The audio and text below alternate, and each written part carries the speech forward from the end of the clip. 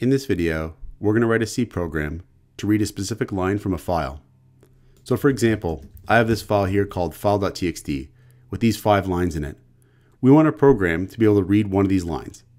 And we'll actually ask the user for the line number as well as the file name. So let's implement this now. The first thing we'll need is a file pointer variable. So we'll say file star file. We'll also need character arrays to store the file name as well as the actual line of the file. We'll define some constants to define the size of these character arrays. So we'll say number define file name size 1024 because 1024 characters should be plenty to store a file name. And then we'll say number define max line 2048 because that should be plenty of characters for any line of a file. Then we'll create these character arrays. We'll say car file name size, and car buffer max line. We'll also need a variable to store the line number that we're going to read in. So we'll say int read line is equal to 0. So next we're going to ask the user for the file name as well as the line that they want to read from that file. So we'll say printf file to prompt the user for the file name, and we'll use scanf to store what they enter into the file name character array. We'll also prompt the user for the line number to read in. So we'll say read line, and then scanf %d and read line. Next, we'll try to open the file with this file name. So we'll say file is equal to fopen file name and then r. So fopen is going to open the file with this file name, and the second argument here, the r in a string, is going to open it up in reading mode so we can read from the file. And fopen is going to return a file pointer that we're going to store into file. Now, if fopen can't open the file, it's going to return null. So file would be set to null. And if file is null, we're going to want to stop right here because we can't proceed if the file hasn't been opened correctly. So here we'll say printf error opening file, and then we'll return 1.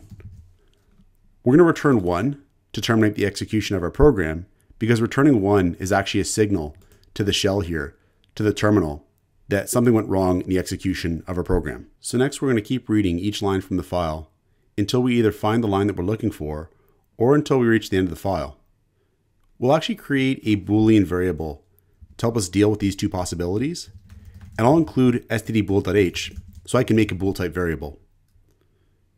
So down here, I'll say bool keep reading is equal to true. And that's going to keep track of whether we should keep reading the file or not. We'll also make a variable to keep track of what line of the file are we currently reading. So we'll say int current line is equal to 1 because we're going to read the first line of the file first and then the second line and so on. And we'll do this so long as keep reading is true. So we've got a do while loop, and it's going to keep doing whatever we put in here until keep reading is no longer true. So we'll say fgets buffer max line file. What this is going to do is read the next line of the file into the buffer character array, and it will read up to max line number of characters from this file here.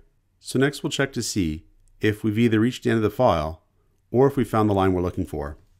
So if feof file returns true, that means we've reached the end of the file.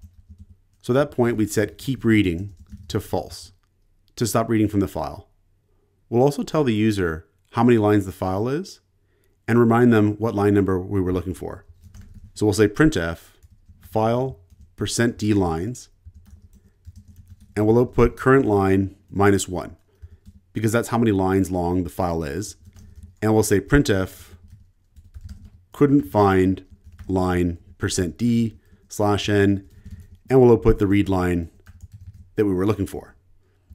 The other possibility we want to check for is what if we found the line? So what if the current line is equal to the read line? If that's the case, we've just read exactly what we were looking for into the buffer, and we want to stop reading the file here as well. So we'd set keep reading equal to false, and we'll print out the line. We'll say printf line /n %s, and we'll output the line that's in the buffer. We're also going to want to increment the current line each time our do while loop body executes. Because every time the do while loop body executes, we're going to be reading in a new line of the file. Now, when this is all done, we are going to want to close our access to the file. So we'll say fclose file, and we'll save this. And that should be it. So let's compile our program now, and we'll give it a test.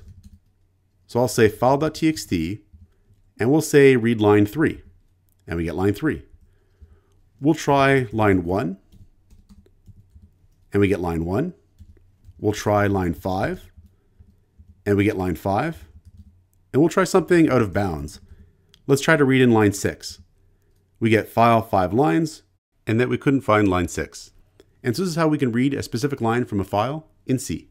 Check out portfoliocourses.com, where we'll help you build a portfolio that will impress employers, including courses to help you develop C programming projects.